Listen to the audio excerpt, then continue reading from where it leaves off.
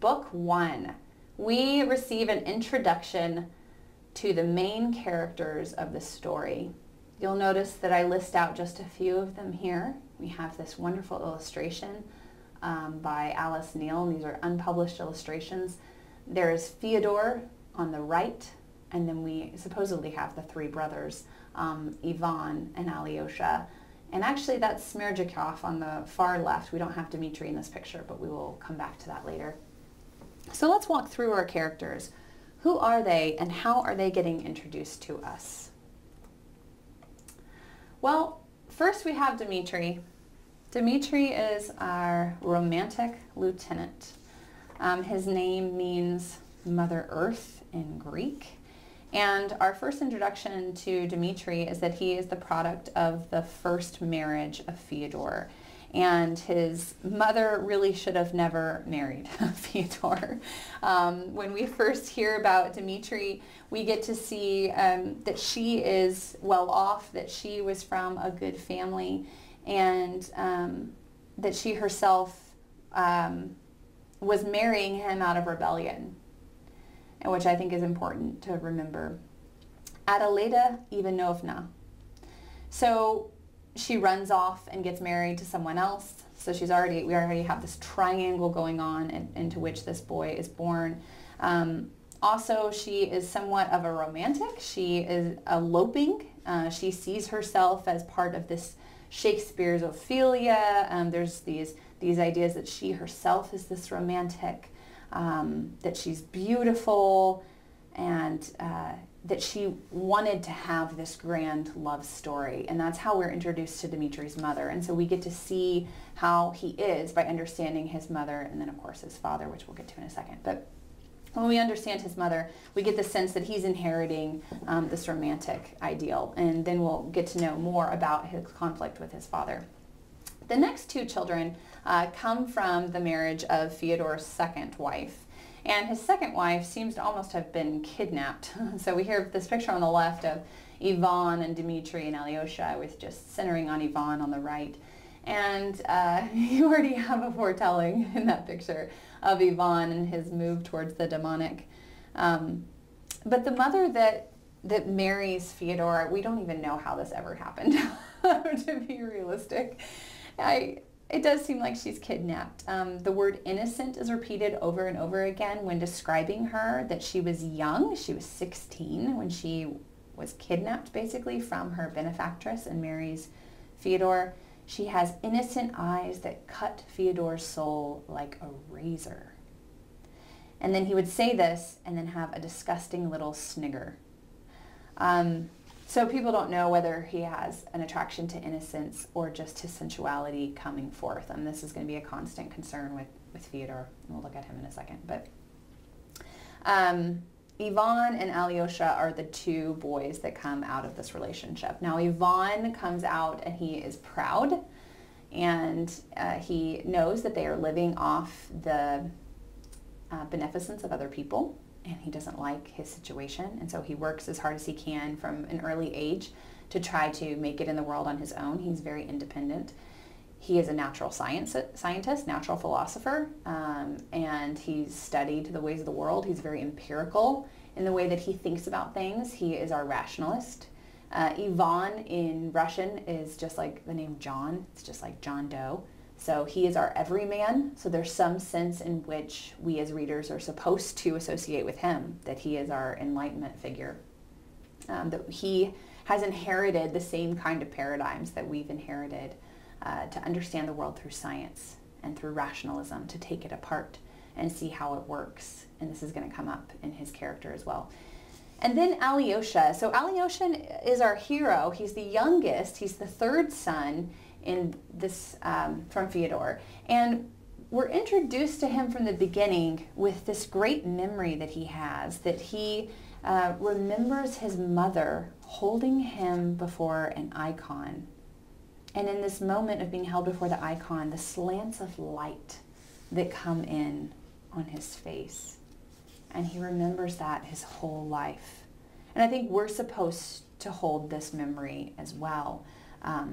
This memory of her holding him up almost as she's giving him away, like like Hannah giving her son Samuel back to the church. He remembers this light of love, right? That's the way that he describes it. Seemed to be slanting rays of a setting sun, an open window, a lighted oil lamp in front of the icon, and his mother on her knees and sobbing with shrieks and cries, seizing him in her arms and hugging him so tightly that it hurt, and pleading for the Mother of God and holding him out from her embrace with both arms towards the icon, as if under the protection of the Mother of God. It's a beautiful opening picture. He remembers his mother and he remembers her face. And so we have this zealous mother of faith that stays in his mind. And so what we have in contrast between Alyosha and Ivan grows up unhappy that he has been under other people's generosity. And Alyosha is holding on to the memory of his mother and being under the protection of the Mother of God, and feeling that light on his face. And so they're growing up with two very different dispositions. Alyosha's name actually means like of God, and he's dedicated in this way. You'll hear throughout the text that people even call him like an angel, right? That he is in some ways becomes this messenger figure in the text. And yet he's not introduced to us without fault. So we also have to get a sense that he's not without fault here, and nor should we consider him as perfect. He's not introduced to us as perfect either. So something to be considered. And then there's Fyodor. Fyodor Karamazov is introduced as, from the beginning, with a dark and tragic death, which happened 13 years ago. There's our Edgar Allan Poe opening. He was a landowner, though he hardly ever lived on his estate. He was strange. He was precisely the type of man who was not only worthless and depraved, but muddle-headed as well. One of those muddle-headed people who still handle their own business deals quite skillfully, if nothing else. So he's manipulative, he's a mover, he's depraved and worthless, and yet at the end of this first section when we're introduced to Fyodor after he loses Adelaida, we have this conflicting account where people don't know how to view him.